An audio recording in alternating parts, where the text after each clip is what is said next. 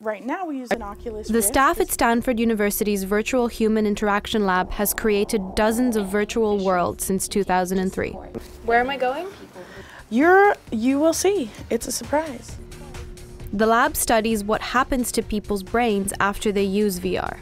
So we are tracking your feet in this world. There you are. You're standing in front of a virtual mirror. Do you see your avatar? Oh, okay. Hi. You have become a man.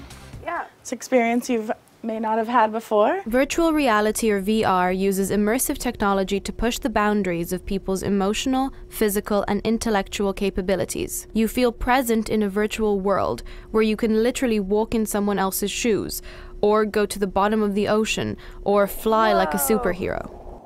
The research that we're doing now that I'm very proud of, we really look at this idea of empathy. We've been studying this phenomenon of what happens when you walk a mile in someone else's shoes and feel some trauma, and showing that it changes people's prejudice. We can have other Confederate avatars interacting with you, or agents rather, and have you experience racism. Turns out that it's often hard for people to imagine what it's like to be someone else. For me as a white male, what's it like to be female? What's it like to be black? What we can do in VR is I can put you in front of a virtual mirror. I can become female. I look down and I have a female body. We induce what's called body transfer by using a neuroscientific principle to make it really feel like it's me in the mirror image. I then turn around and there's someone else with me inside of virtual reality, and they discriminate against me because of my race or because of my gender, and I feel firsthand what it's like to be discriminated against. What if instead of being around someone else, you literally become someone else? The work of the lab recently came to crowds in New York City.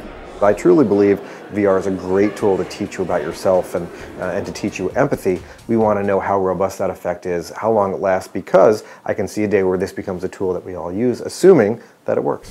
The lab is working with schools, psychologists, and others to see whether VR can help people develop not just empathy, but also to better understand their own experiences, making VR devices like Oculus not just a toy, but a way toward a better reality. Okay. Ines Novacic, CBS News.